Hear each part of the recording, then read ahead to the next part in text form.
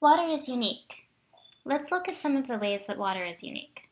One of the things that we'll notice is that most of the molecules that we see with a similar or even bigger molecular weight than water have boiling points that are much lower. So most of these molecules are gases at room temperature, whereas water is a liquid. Water also expands when it freezes. Most substances contract. This can lead to frozen pipes, broken water bottles that we leave in our freezer, and cracks in rock formations. So here's the water that seeped into a crack.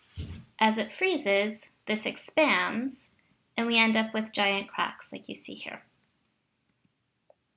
Water also, some of the properties include that it has a high surface tension. And this means the molecules stick together at the surface, and it allows things like these insects to sit on the top of the water.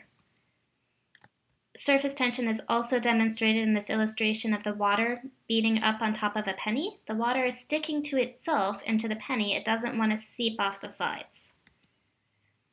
We can also see a unique property of water when we look at capillary action.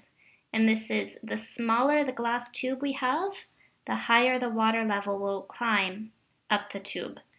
You can also see this shape as it's kind of clinging to the sides of the glass.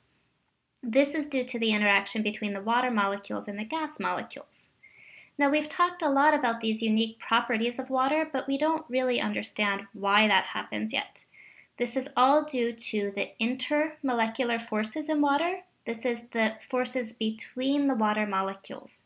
And we'll spend more time talking about those in the next videos.